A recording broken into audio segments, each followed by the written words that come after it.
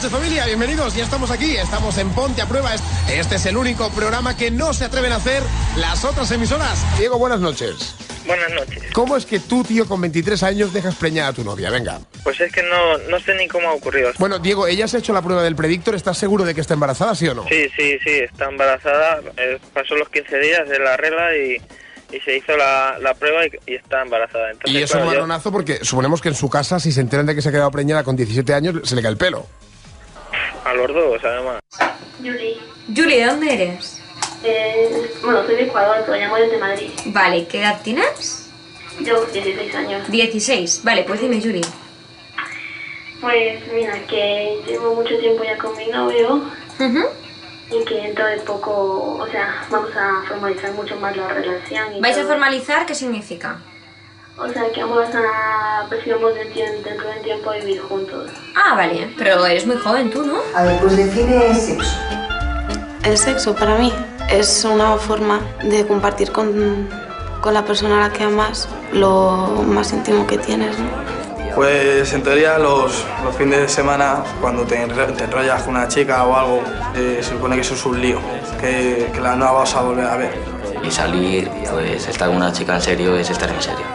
Te viene un amigo que te dice, pues sí, he estado con mi novia, no sé qué, no sé cuánto. Pues claro, dices, joder, pues yo también quiero. Me hubiese gustado que en clases, en los colegios, se hablase más directamente de ello, no solo de las partes del cuerpo y eso. En la escuela de vez en cuando te dan unas clases, te dan charlas, pero realmente no lo enfocan a lo que te interesa. Se echa de menos a alguien con quien poder preguntar temas tabú. Que no sea tan difícil preguntar y pedir ayuda y esas cosas.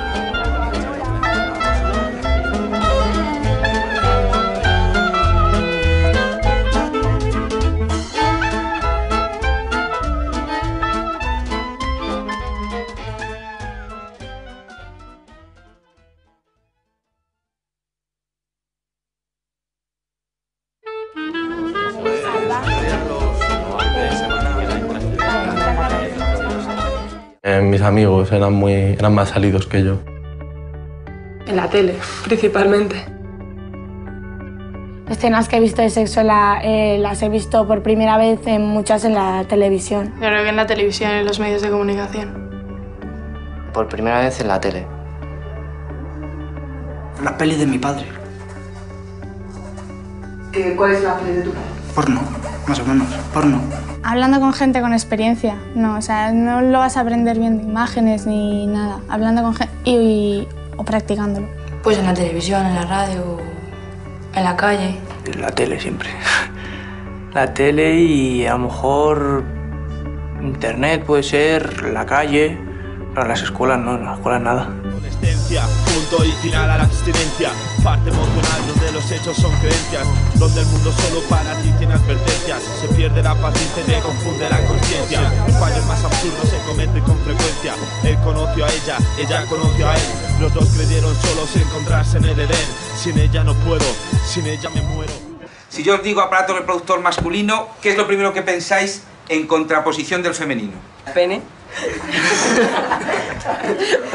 Pedro, ¿tú has visto los testículos alguna vez? Sí. ¿De quién? Todo el mundo. Yo creo que todo el mundo ha visto algún testículo alguna vez. No se lo ve.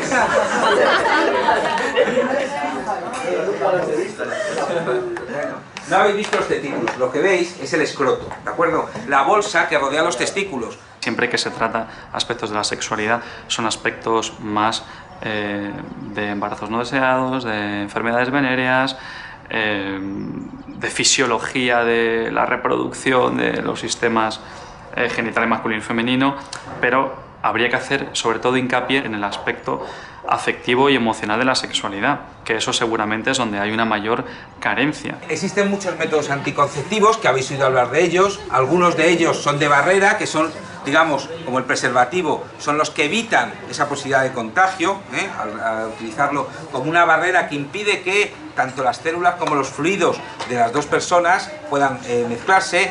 Podemos hablar de métodos químicos, métodos hormonales, como pueden ser las píldoras, la píldora anticonceptiva, pero eso no quiere decir que no haya un contacto entre las personas, por lo tanto no evita para nada esas enfermedades.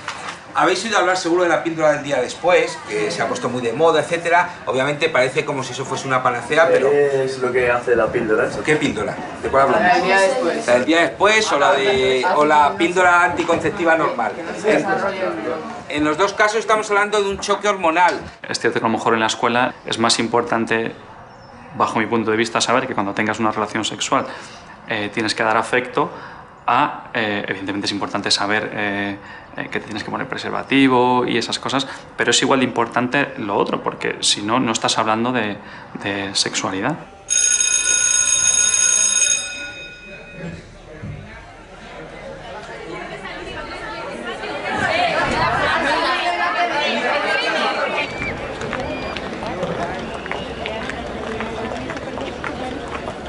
El tema de la educación sexual en la escuela ha quedado un poco en mano de que el profesorado considere que es oportuna y quiera hacerla. Es decir, ahora mismo en los centros educativos no está garantizada que los chicos y chicas que salen de la escolarización obligatoria salgan con una adecuada educación sexual. Es decir, la escuela pública tiene que garantizar que todos los chicos y chicas salen con una buena educación sexual.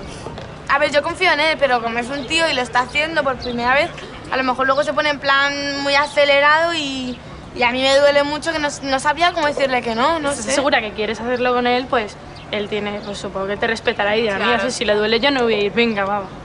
Ya sabes, por ejemplo, es la primera vez, pero me importa, la voy a recordar, pero mira, con tal de que estemos cómodos y tal, pero es que lo que tengo miedo es a que me duela o a que se rompa el condón y pase algo, es que... ¿Tú lo hiciste con Laura una vez aquí? No, con Laura no lo he hecho. Ese es el problema, Lucas.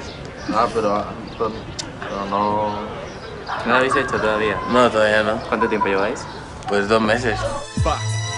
Adolescencia, punto y final a la abstinencia. Parte emocional donde los hechos son creencias, donde el mundo solo para ti tiene advertencias. Se pierde la paciencia y te confunde la conciencia. Los fallos más absurdos se cometen con frecuencia. Él conoció a ella conoció a él. Los dos creyeron solos encontrarse en el Edén. Sin ella no puedo, sin ella me muero. Los amores son intensos pero poco duraderos. Solo me queda la esperanza de conquistar el mundo entero. Estaré siempre en la calle aunque caiga un aguacero. Cuando quede con colegas llegaré siempre primero. Mis padres me reprimen y solito yo me altero. Ya sé calmar a todo, se trata de paciencia. Seguro que mi vida es perfecta a los 30. Solo hay que esperar. Y a ver cómo definimos eyaculación. Es el final de una relación sexual. Más que de una relación sexual, de una penetración. Es que no tiene por qué ser. No tiene por qué tampoco. Es que no tiene por qué ser el final de una relación sexual. Es la reacción, luego por la reacción del aparato reproductor masculino o femenino. Las chicas eyaculan. Yo creo que solo se llama eyacular a los chicos, bueno, ¿no? Eso no lo sé. Reacción de... Expulsión del semen del aparato. Periodo que tienen todas las mujeres al mes, ¿no? Yo tengo una visión optimista y una pesimista de la educación sexual. La pesimista es que no estamos haciendo educación sexual y estamos haciendo solo charlas para limpiar conciencias y charlas preventivas que tienen que ver solo con el embarazo no deseado. Con esas charlas nos quedamos en la educación sexual, en la sexualidad del coito, de los genitales, del orgasmo y, si me apuras, de la sexualidad como peligro. Orgasmo, placer. Claro, pero el máximo placer. Satisfacción. Gusto. Placer a tope. Y satisfacción, ¿no? Satisfacción. Satisfacción. Mujer. Lo que nos mola a nosotros. Lo que nos gusta. Lo que nos gusta. Está dando lleno el objetivo. A mí... La visión optimista, mucha gente dispuesta a que la educación sexual sea otra cosa. Yo veo profesorado interesado en hablar de más cosas, veo a las familias, a casi todas, en que pudiéramos hablar de más cosas, y creo que hay en ese sentido caldo de cultivo a que fuéramos capaces de hacer una educación sexual con mayúsculas de una santa vez. Para disfrutar, ¿qué sería lo importante? A ver, ¿a quién se le ocurre qué deberíamos tener en cuenta para disfrutar de nuestras primeras relaciones sexuales? Que levante la mano. Por ejemplo, Confiar en la otra persona y estar seguro de lo que se siente. Estar seguro de lo que sientes. Más. Que cada uno de la pareja quiera hacerlo. Que cada uno quiera hacerlo. hacerlo. Más, por aquí. El cariño que se tiene. El cariño. Perfecto. No tener miedo. Que no tengan miedo.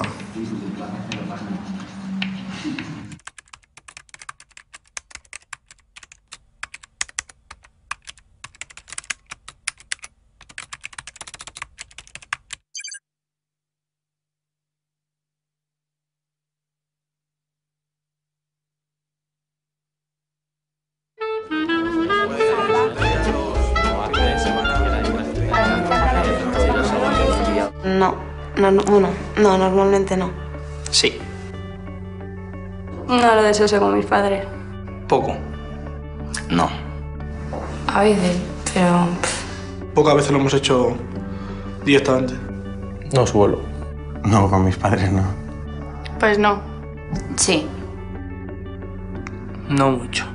Bueno, no. De vez en cuando ellos te insisten un poco en el tema, pues para informarte y tal, y si tienes alguna duda, pues se lo preguntas. Algunas veces. De vez en cuando. De vez en cuando. Sí, he estado hablando con mi madre sobre todo, pero tampoco mucho.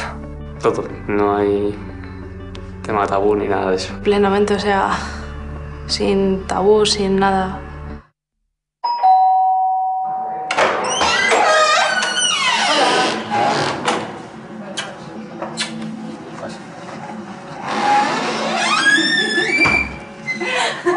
Hola. ¿Qué tal? ¿Está hundido? Sí, bastante. Con ganas de... Hola, Mire.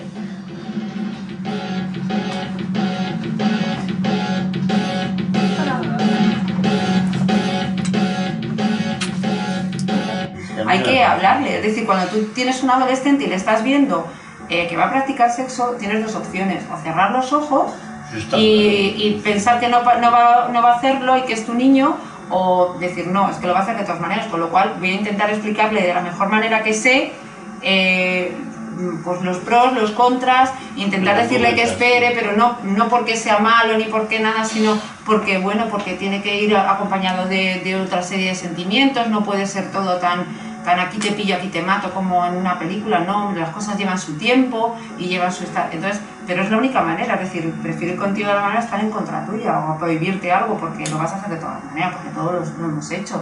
Normalmente, pues muchos padres o no tienen tiempo o incluso desconocen, pero no se suele tratar estos temas en profundidad con los hijos porque les puede dar vergüenza incluso, pero al igual que los padres pueden educar a sus hijos en amor, lo pueden hacer a la hora de hablar la sexualidad, ¿no? O sea, le pueden dar ese componente afectivo. Los padres no son tampoco los responsables de la sexualidad, y que es verdad que los padres a veces quedamos un poco debajo de toda esta presión mediática que nos supera y que nosotros tenemos poca cosa que hacer.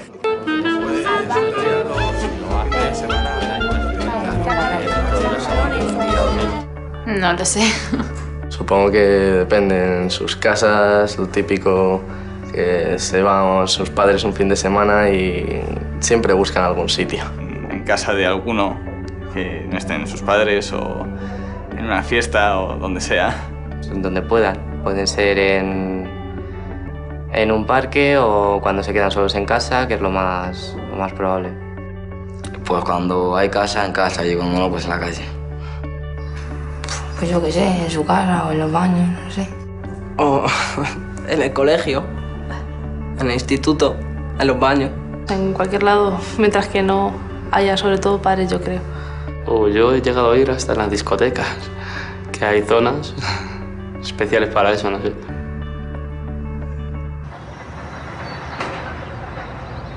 No, me dijo un... Toma, ya sabes por qué se usa y cómo hay que usarlo. O sea, fue... ¿Sabes? Fue un poco... ¿Y cómo reaccionaste tú entonces? Ojo, te digo, o sea, no sabía muy bien si cogerlo, si no cogerlo. Digo, o sea, imagínate que a ti te lo hacen. ¿Cómo reaccionarías tú? A ver. No lo sé.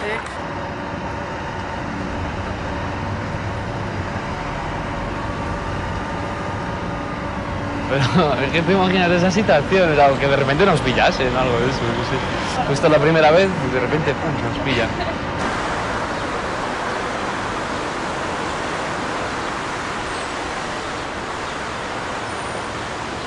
En la televisión sí que sacan, está súper integrado el tema, sacan un montón de imágenes y todo lo que tú quieras, pero a la hora de dar información de verdad, porque con imágenes no te enteras, ¿sabes? Información de verdad luego es que no dan ninguna, te enteras tú en la calle, luego el Estado es como que quiere fingir que llega una psicóloga, ¿no?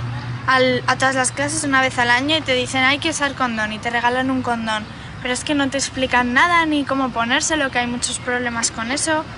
Que a muchas se les rompe o incluso se queda dentro de la vagina de la chica y no te explican nada bueno, mil cosas y simplemente te dicen eso y ya está y lo dan como por finalizado y luego se quejan de que si muchas chicas se quedan embarazadas. Pero porque luego desde pequeños nunca nos han querido hablar del tema y luego nos lo buscamos en la calle y cómo quieren que lo respetemos si ellos mismos no han querido nunca enseñar. Sí, que hay que enseñar desde pequeños y es que está ahí en la educación, es donde está la base. Pues porque es eso, porque a lo mejor está muy bien las la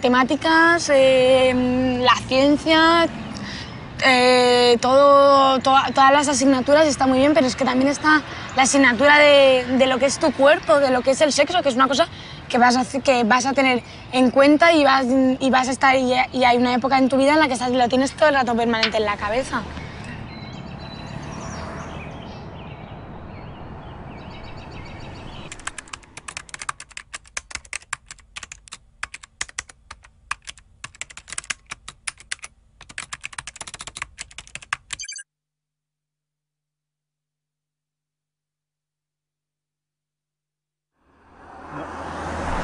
¿Sabes a quién me encontré el otro día? ¿A quién?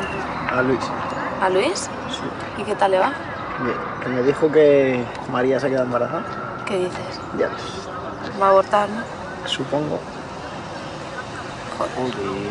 Madre. Y es que otra es esa, que el hombre ¿qué va a hacer? Que lo que notamos es que todavía tiene que ser el chico el que lleve el condón. Sí, eso sí. Que con un poco de mala suerte además lo lleva en la cartera. No lo he usado, no lo voy a usar, pero lo lleva hace mucho tiempo, se le ha estropeado porque lo ha pisado con el trasero. Y la chica no lleva el condón. Oye, sal a la calle, eso hay que decirlo, no sal a la calle con tu condón. Y si te enrollas con alguien, ponle el condón. El hecho de que la chica pues esté en ese sentido un poco más atrás y diga el chico llevará el condón, el chico parará y se lo pondrá, el chico será el responsable o esperará que sea el responsable, aún continúa y es fatal porque es un problema para él y para ella, o sea, es un problema de los dos. Entonces la conciencia de ponerse el condón lo tienen que tener los dos y piensa que eso, el mañana no existe, ¿no? Que lo de mañana no importa porque la pareja con la que estoy, me voy a casar con ella, es la mujer de mi vida o el hombre de mi vida, si tengo sexo tiene que ser el mejor del mundo, tengo que dárselo todo porque es así, ¿no? Porque es la efervescencia también de la edad, del momento. Porque con el calentón y además con la irresponsabilidad haces locuras. Buenas noches familia, bienvenidos, ya estamos aquí, estamos en Ponte a Prueba, este es el único programa que no se atreven a hacer las otras emisoras. Yo más que nada es el problema, o sea, quiero saber si es seguro el tema este del aborto. Y... ¿Tú, Diego, qué te planteabas? ¿Acudir a una clínica de aborto ilegal? No, ya están mirados y demás. En la clínica en la que vamos a ir con sus padres. Vale, porque efectivamente tienes que ir con un mayor de edad, porque ella es menor de edad, tú tienes 23, pero ella es 17. Sí. Tiene que ir con los padres o los tutores, con un tutor y abortará. Sí. Entonces, ¿tú más que nada es el tema de que si tiene muchas consecuencias eso, o sea, para ella, si va a sufrir mucho. Hombre, duele un poquito, pero nada, lo más importante es que tú estés a su lado y que emocionalmente se sienta bien. Diego, piensa que como un aborto es algo que también toca a la mujer de forma hormonal, sí. Ella estará más inestable, claro. Ella lo pasará mal durante un tiempo, necesitará mucho tu ayuda, tu paciencia y el respeto también hasta que ella se recupere del todo y se vuelva a sentir segura. Lo sabes, ¿no? Sí. Bueno. Dile alguna cosita, venga Diego, que te está escuchando. Irene, te quiero mucho y que me gustaría estar para siempre contigo y que en un futuro lleguemos a tener nuestro hijo. ¡Ole! Joder, qué guay. Bueno, Diego es un bonachón, ¿eh? Ay, los dos contra el mundo, qué bonito, Sí. ¿eh? Porque creo que están aumentando los embarazos no deseados en la adolescencia. Pues porque hay más sexualidad, ¿eh? Y los adolescentes tienen una frase definitiva que es: a mí no me pasará. Yo controlo, a mí no me pasará. Y esto pasa con la moto, cuando fuman porros, no sufras porque yo controlo, a mí no me pasará. Es decir, que hay un peligro, que lo saben, pero no le ponen solución, ¿no? Que hay como toda una improvisación, ¿no? Y los adolescentes han de saber que luego lo pagan caro, ¿eh?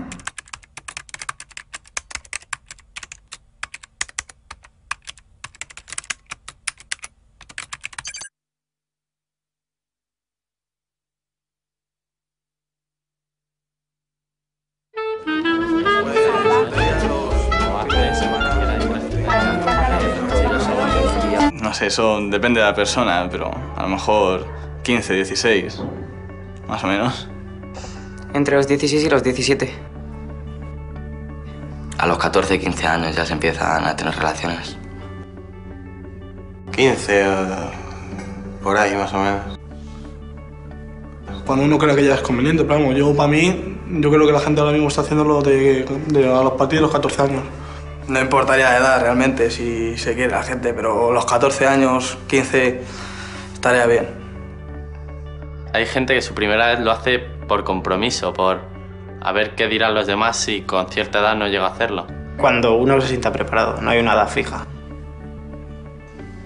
Paso a paso, y después lo que surja. ¿Qué es lo que surge? Pues los actos porno. La primera vez, bonita. Yo creo que con una persona que te quiera y nada más. Cuando tú creas que estás preparado y, no sé, te encuentres bien a gusto con tu cuerpo y esas cosas. No lo sé. Especial. No sé, con una persona a la que quieres y... En teoría se busca que todo sea perfecto, ¿no? Pero aunque luego en realidad no sea así, pero no sé, creo que es algo que se debería recordar. Con una persona a la que quisieses mucho y que realmente los dos quisierais en un lugar que esté, o sea, en el lugar que tú quieras, donde tú quieras, como tú quieras, y eso sí, pues queriéndose mucho y no sé, con muchas caricias. ¿Sí? Pues yo creo que no hay ninguna edad así específica, pero pues cuando te sientas preparada, cuando encuentres a la persona, una persona que te llene, que eso, cuando encuentres a la persona especial. ¿Y tú con José qué tal? Pues bien, pero bueno, todavía no ha pasado nada. ¿Pero él quiere o no? No sé, ¿sabes? Él creo que ya lo ha hecho, pero no sé. ¿Tú con su exnovia o con una ahí cualquiera? No, con su exnovia lo hizo. ¿Y qué te cuenta? ¿Y tú no me da un poco de vergüenza con él. ¿Hablar del tema? Sí, hablar del tema, aunque sé que es con la única persona que lo tengo que hablar, pero el momento en que tenga que hacerlo no voy a saber, porque pues por mucho que me hayan dicho mis amigas, no ya, sé. Pero luego cada persona es distinta, tú tienes que saber que, sobre todo que lo quieres, que él te quiere a ti, que te respeta, que te valora y tienes que estar segura, porque ahora si no estás segura ni siquiera tienes por qué pensarlo. Espera que, no sé, sentirte preparada y en ese momento ya lo verás. Pero no sé cómo empezar la conversación, pues no sé cómo decirle, oye, quiero hablar contigo de sexo, no sé cómo. No sé, habla con él lo que tú quieras saber. Porque hay algo en concreto que quieres saber o no. Tampoco es que sepa mucho, pero no sé, supongo que eso se irá viendo a medida que... Pero de todas formas tú tienes que sentir que es con él con quien lo quieres perder, la quieres perder, porque no sé, igual yo no lo sé todavía. Perder la virginidad es algo importante, que no... Sí. Y eso te marca y siempre lo importante es que lo recuerdes como algo bonito. Pero... y no que le temas y que tengas miedo. Por ejemplo, lo del condón, ¿qué pasa si se rompe? O sea, imagínate que... Y también, no sé, el sitio donde lo podría hacer, ¿no? Tampoco es que... ¿Y dónde se te ocurriría a ti hacerlo por primera vez? Pues no sé. Desde luego, pues... Supongo que en un sitio cerrado, ¿sabes? Ni en ningún momento se me ocurriría hacerlo ni en un baño, que hay gente que lo ha hecho la primera vez en un baño. Ni se te ocurra. llevar la mejor ropa y con pasta siempre andar, tener tu independencia, pareja perfecta, que te quiera para siempre y ser dueño de su neta. Ella quiere un chico, es el hombre de su vida, le debe un al destino y se siente agradecida. No quiero molestarte si te das por aludida al genial cuento de hadas, seas bienvenida. Te imaginas una casa con 2 hijos y cumplida, madura, madre guapa y con las mismas amigas, puedes alcanzarlo, para ti ya estás curtida. El tiempo pasa, ya no sientes a tu hombre, ni siquiera ya consigues recordar su puto nombre. Te notas extraña y no sabes lo que es, tus temores se confirman, enhorabuena, es un bebé. ¿Y qué tal tu fin de tú? Pues bien, tal, estuve ahí con mi chica y bien. ¿La churri? Sí. Y nada, pero bien. ¿Tuyo? Se fueron tus padres, ¿no? Sí, sí, tal. ¿Quedasteis ahí? Hombre, quedamos, pero tuvimos una putada porque se nos jodió un condón y una putada, pero de la gorda. O sea, preocupación de la leche, pero nada, al final, o sea, busqué en internet lo de la píldora el día después y tal, para ver dónde podía ir, por Pozuelo. Y nada, nos fuimos en el finde, pero estaba cerrado. Supuestamente es una urgencia y está cerrado. Y nada, estuvimos buscando un poco más y tal, pero nada.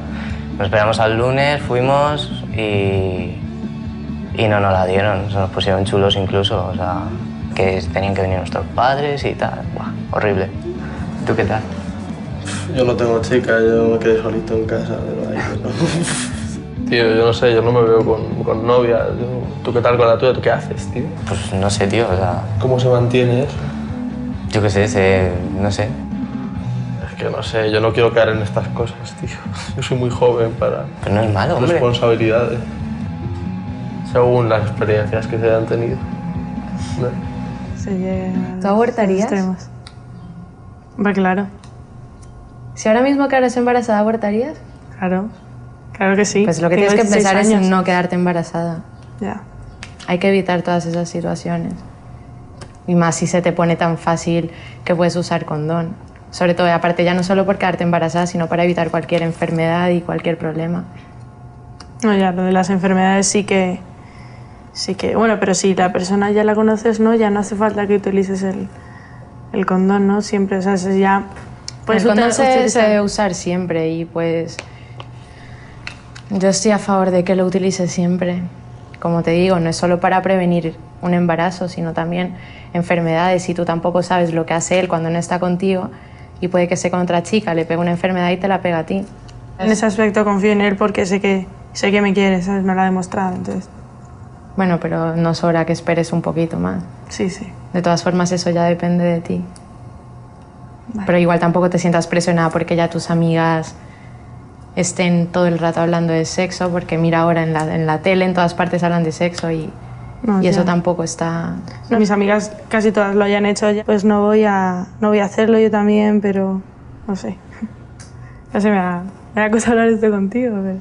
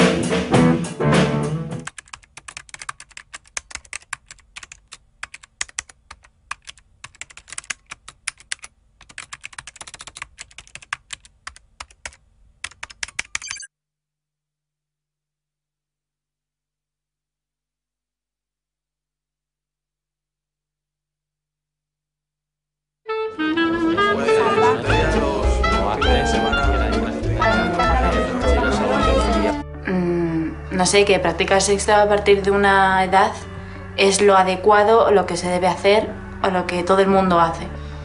Bueno, creo que los medios de comunicación pues hacen mucha propaganda sobre ello, le dan más importancia a lo mejor incluso para ganar audiencia o no sé. Y pues entre los amigos pues se habla de ellos, algunos pues tú te has liado con 8, yo con 9, tienes más reputación. Realmente tú enciendes la tele y pongas el programa que pongas, siempre van a terminar hablando de sexo. Series, programas... Una chica, si sale, puede tener sexo cuando quiera y últimamente pues, sale en la tele y eso, tiene muchísimo menos problema en salir y tener sexo cada vez más pronto. Los chicos yo creo que lo hacen cuando pueden. Puede ser que a lo mejor está muy en la calle el sexo y como que nos incita, puede ser que lo vemos en tantos sitios que atraiga la curiosidad y tal. Te están anunciando unos pantalones vaqueros o un champú o un refresco y siempre te salen en plan pues una pareja enrollándose y eso te llama, y eso a veces te llama la atención o también en el grupo de amigos que a veces te sientes como que todas tus amigas han tenido relaciones sexuales y te hablan de que gusta mucho y tú también quieres probarlo y a veces te dejas más influir por las cosas que te dicen tus amigas que a lo mejor incluso todo lo que saben lo han visto en la televisión o en revistas o cosas de anuncios que más en si estás tú preparada, en si te apetece y cuándo te apetece. Yo creo que hay un exceso de información, de mala información. Es decir, hay una información muy parcial. Es decir, hay muchísimo acceso a lo que es el sexo, películas, internet, revistas, teléfonos, programas de televisión, programas de radio, pero es una información en la que en la mayoría de estos medios se trata la sexualidad de una forma muy parcial en la que prácticamente lo único que se tiene en cuenta es el sexo puro y duro, eliminando la parte emocional de la afectividad, del amor, de las caricias, todo eso se elimina. Esta la pelirroja es la que dice lo de que se ve reconocer el coche por el techo de la parte de atrás.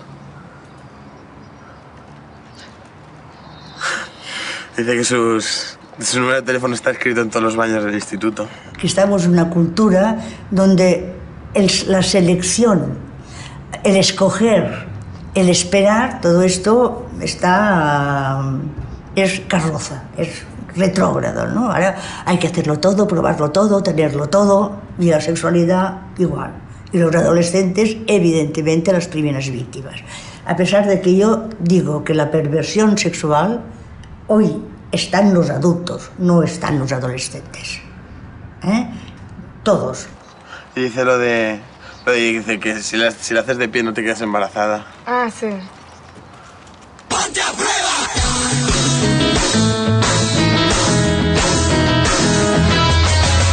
Buenas noches, familia, bienvenidos, ya estamos aquí, estamos en Ponte a Prueba. Este es el único programa que no se atreven a hacer las otras emisoras. La siguiente parada en nuestro recorrido es Madrid con Javier. Javier, buenas noches. Buenas noches. Bueno, Javier, 17 años, tío, todavía virgen, ¿no? Sí, un poquito. Porque una cosa, Javier, antes de que lo expliques, tío, sí. Una cosa, ¿ella te lo ha propuesto ya o se ha insinuado en algún momento, sí o no? No. Sí, lo que yo quería preguntaros era si la primera vez que lo hicisteis fue espontáneo o lo hablasteis y tal para cómo hacerlo. ¿Tú, Javier, quieres preguntárselo, quieres, yo qué sé, planear un poco el polvo o que surja así espontáneamente? Porque mucha gente no quiere que todo esté es lo que pregunta, es lo que pregunta él. Por eso, a mí no me molaría que me planearan un poco el rollo de hoy vamos a follar, va a ser así y nos vamos a desvirgar tal día a tal hora. Javier, bueno, pero también puede tener su rollo, Uri, tío. Sí, a ver, inflama las fosas nasales. Eso es muy importante, Es muy importante. Sí, ¿no? ¿Abren las fosas nasales? Pues no me he fijado. ¿Y se le dilatan las pupilas? Pues tampoco Pues fíjate, tío, es que claro, ahí... Esto es como lo del anuncio de o miro la película o veo los subtítulos. Claro. Javi, hay una pregunta que el chat te está haciendo. ¿Tú tienes un poco de vergüenza de plantearle todo esto a tu novia? ¿A ti te da vergüenza hablar de sexo con ella? Pues no, porque tengo mucha confianza con ella. Vale, pues si tienes confianza le puedes decir y hablarlo tranquilamente, que tienes ganas de desvirgarte con ella porque lo quieres. Exacto. Y que te plantee ella si tiene ganas, si todavía cree que queda un tiempo, y así tú tampoco te adelantas. Pero una cosa muy importante que hemos aprendido aquí, Javier, es que tiene que ser una cosa también muy natural. Tienes acceso a internet, vale, sí, y también ves muchas más cosas. Lo que pasa es que también la sobreinformación, o la información que llega antes de tiempo, pues también hace que te perturbes un poco. Porque no puedes construir la casa por el tejado, ¿no? A veces ya están hablando, o están pensando, o viendo, o leyendo cosas sobre lo que decíamos antes, sobre sexo en grupo, cuando todavía no han comenzado casi ni a masturbarse.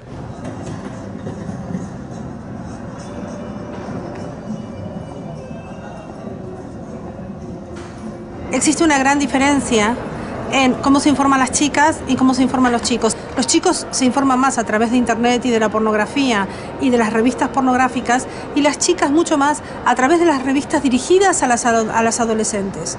En estas revistas, detrás del regalito de turno para maquillarse o para demaquillarse, está siempre, puedes contar unos 20 o 25 recuadros donde se les dice cómo realmente tiene que ser una chica para dar placer a un chico.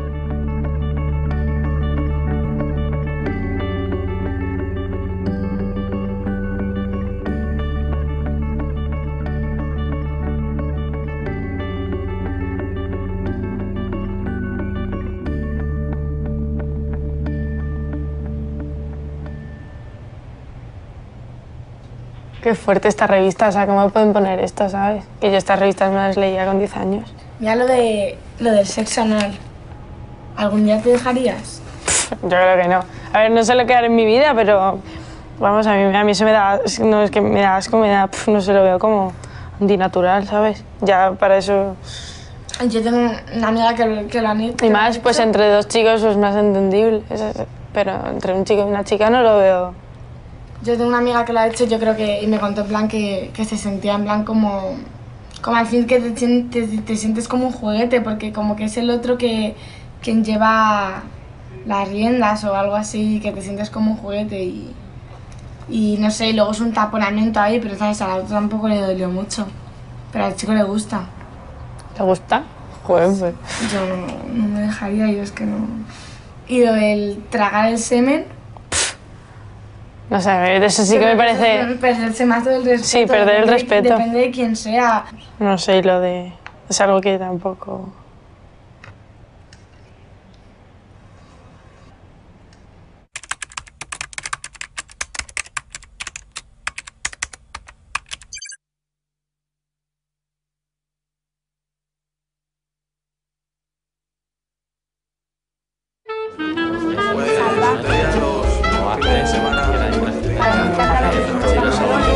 No sé, bastantes. Es decir, desde el típico beso, caricia, hasta el coito, no sé. Es decir, hay todo tipo. Pues desde los besos hasta una caricia o quizá una palabra a cualquier otra. Hasta el coito. Pues prácticas sexuales, pues hacer el amor, pues... Pues no sé. No sé. Prácticas sexuales. ¿Te las nombro o te las enumero? Di algunas, sí. Sí. Sexo oral. Sexo oral, sexo anal. El sexo vaginal. El sexo anal. ¿Te refieres a las posturas? El perrito, la mariposa, la postura 69 y una más, unas cuantas más. Una o dos. El 69, el misionero y... El 69, el misionero y... El misionero a cuatro patas, la chica arriba, por ejemplo. Masturbación es el uno al otro. Chuparse, comérselo, tío.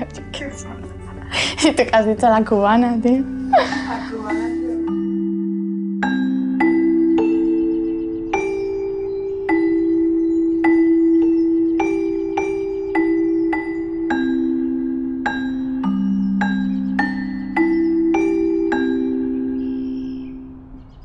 ¿Y no te parece como que en las pelis porno, como que van muy dirigidas hacia los hombres, como que venden una imagen de la mujer, pues que no es verdad? Sí, como una manera, ¿no?, dirigida más bien a hacer placer a los tíos, porque se ve a la mujer de una forma de como como usada como un juguete para el sexo.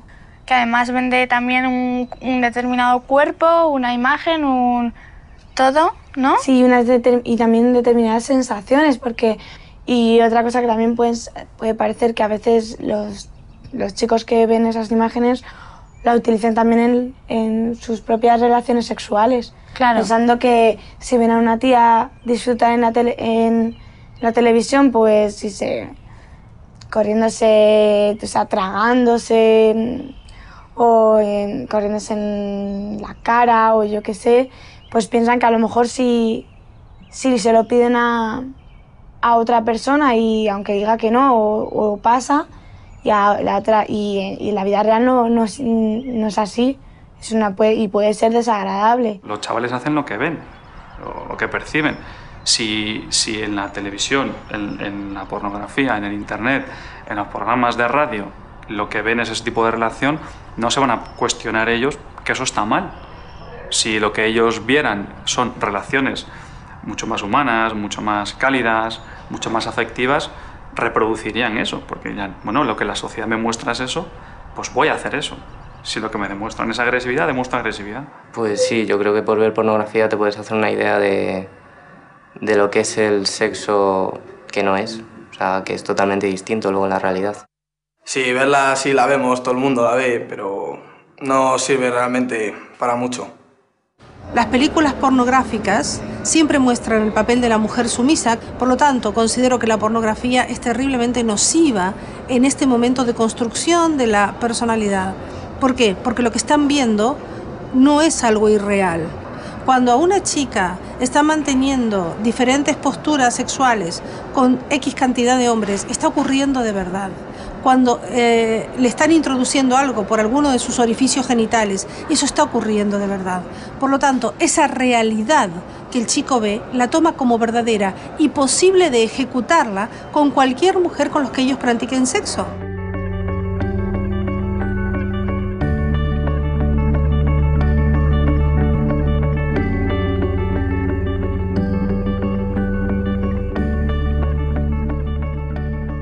Con la experiencia del programa hemos visto que hay mucha gente, muchos chicos que van o recurren a la prostitución para conocer el sexo. O sea, que su primer contacto con el sexo ha sido la prostitución. Gente que yo conozco, sí, bastante. ¿Por qué? Por diversión, más que nada, yo creo. Pues, no sé, a lo mejor un día de aburrimiento de un sábado, que a lo mejor ha habido droga por medio, alcohol o algo, pues dice, vámonos a tal, no sé qué, y se van a los polígonos. No conozco a nadie, pero sí he oído hablar de personas que no tienen relación con una chica y se van de prostitución.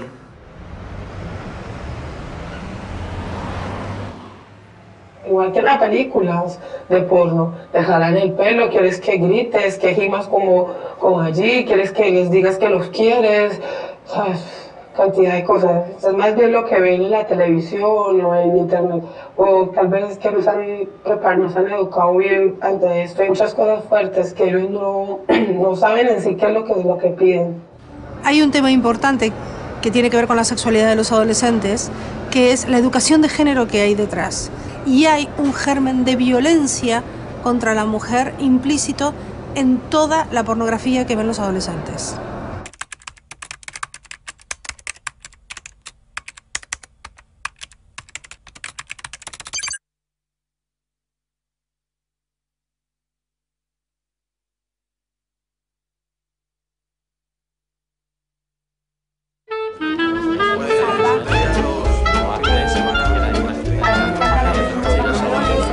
Las chicas deben de ser delgadas, con las curvas bien marcadas, no sé qué, poco culo, un poco de teta, no sé, pero... Y que sean guapas, ¿no? La mayoría dicen si son guapas se las perdona que sean tontas o... Yo creo que les gustan también altos, fuertes y musculosos y guapos también. Como actrices operadas, la verdad es que es lo normal, rubias. No tengo ni idea. Un Brad Pitt así. No sé, lo que te da, lo que marca la sociedad, sí, en plan delgadas, altas. Muy estereotipadas. Tío cachas, que tenga el pelo un poco para un lado y eso, no sé. Típico prototipo. Salen en plan tías con aquí unas tetazas y no sé qué y... Por el culo, ojos, cuerpo, están cuadrados, fuertes. Cada uno tendrá el suyo, pero a lo mejor para una noche un chico busca un físico, igual que las chicas una noche buscamos un físico, pero luego el físico es lo de menos. Tú no quieres un físico. Ahora tienen que ser todos guapos, con cuadraditos en el estómago y esas cosas. Me importa mucho el físico ahora mismo, también. Con que estés bien y estés bien formada, es lo que le importa a los tíos ahora mismo. Sí. Que si en los pechos y en el culo. Todos conocemos datos de si hay embarazos no deseados o dónde hay más, dónde hay menos. Pero lo que se nos escapa son otro tipo de datos que son importantes, que es cuántos chicos hay que se miran al espejo y aprenden a encontrarse un poquito más a gusto consigo mismos, o cuántas chicas aprenden a sentir que no pasa nada por no despertar tanto deseo, o que las masturbaciones se conviertan en más placenteras. Es decir, pequeños logros que tienen que estar detrás de la verdadera educación sexual, pero que es difícil que los datos nos los ofrezcan.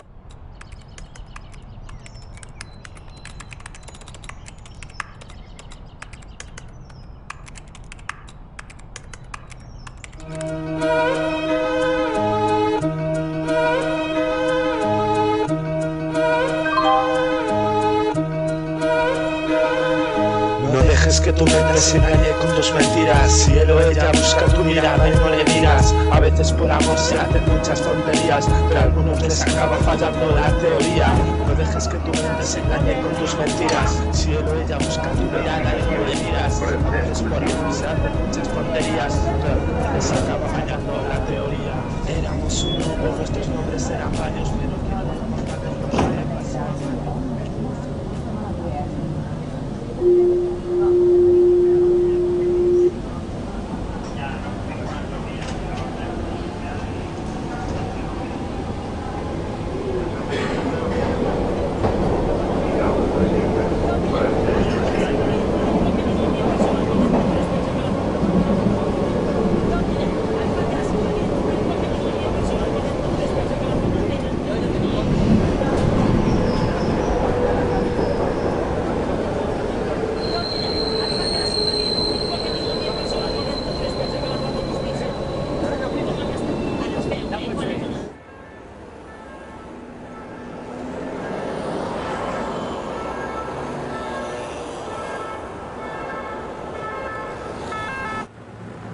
Hola, buenas tardes. Dime. ¿La doctora Roquero? Sí, ¿tenías hora? Sí, ahora a las 12:30. ¿Cómo te llamas? Nuria Gómez. Vale, ¿me puedes firmar esto conforme nos autorizas a tener tus datos? Ya puedes pasar por mí, por favor. Hola. Hola, Nuria. Buenos días, siéntate, por favor. ¿Qué, Nuria? ¿Qué te puedo ayudar? Bueno, quería informarme sobre el aumento de pecho. Mira, de todas maneras, este es un problema que me gustaría que lo habláramos también con el cirujano plástico, ¿eh?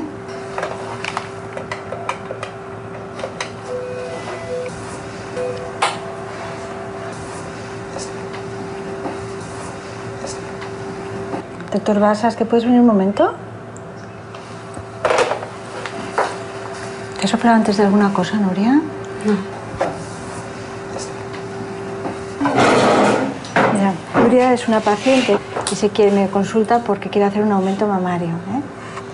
Bueno, yo te aconsejaría que, aparte del posible consentimiento que pudieras tener de tus padres, te aconsejaría que esperaras un poquito más, para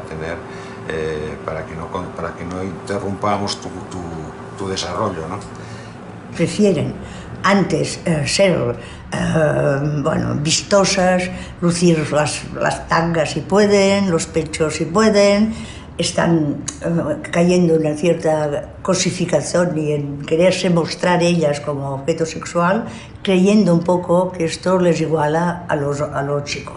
Pero también es verdad que los medios de comunicación, la moda, todo hace una especie de alarde hacia el cuerpo de la mujer y que sin quererlo quizá, o se les inclina a que el cuerpo es quizá lo más importante de la persona. Que es que a veces tenemos unos modelos estéticos, nos parece que vamos a ser mucho más felices y tenemos el pecho más grande o los labios más carnosos o nos parecemos más a un modelo determinado de actriz, etcétera, etcétera. Pero luego eso, conforme pasa el tiempo, los modelos estéticos también cambian, ¿eh? Entonces hay que tener la madurez suficiente para que los cambios sean de una manera gradual y una vez que realmente estemos seguros de que eso lo queremos hacer. Fundamentalmente son los labios y las mamas, los modelos, y un poco los glúteos, ¿eh? Delgadas con estas zonas un poco prominentes, ¿eh?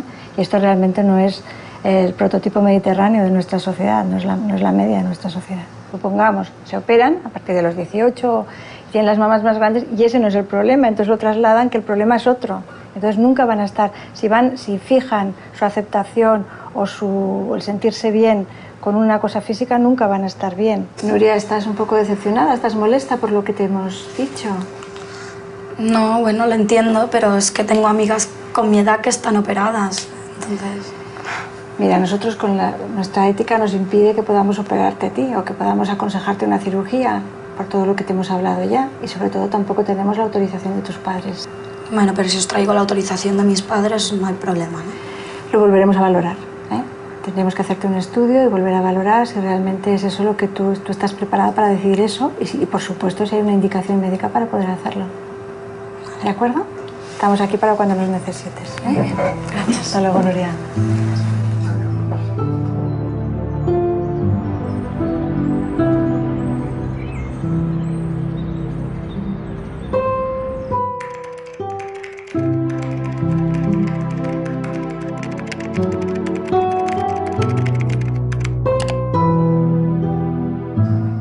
Estas me han dicho que sí, que las han dejado sus padres, pero no sé. No sé, ¿tú crees que te podrían dejar tus padres?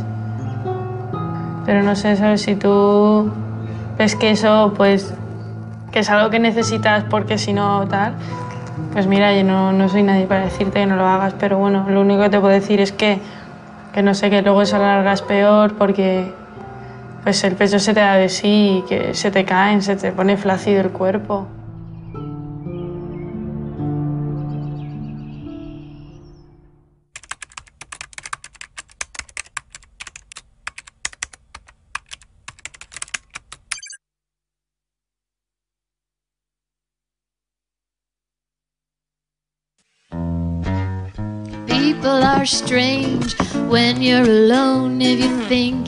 Poco contra poco, porque somos un poco raros, no solemos hablar y eso de esto, pero no hemos hecho así nada, no tenemos prisa. Bueno, nosotros somos más bien responsables en ese sentido, no sé. Sí es cierto que hemos comprado preservativos, pero no, de momento no los hemos usado. Tenemos ahí.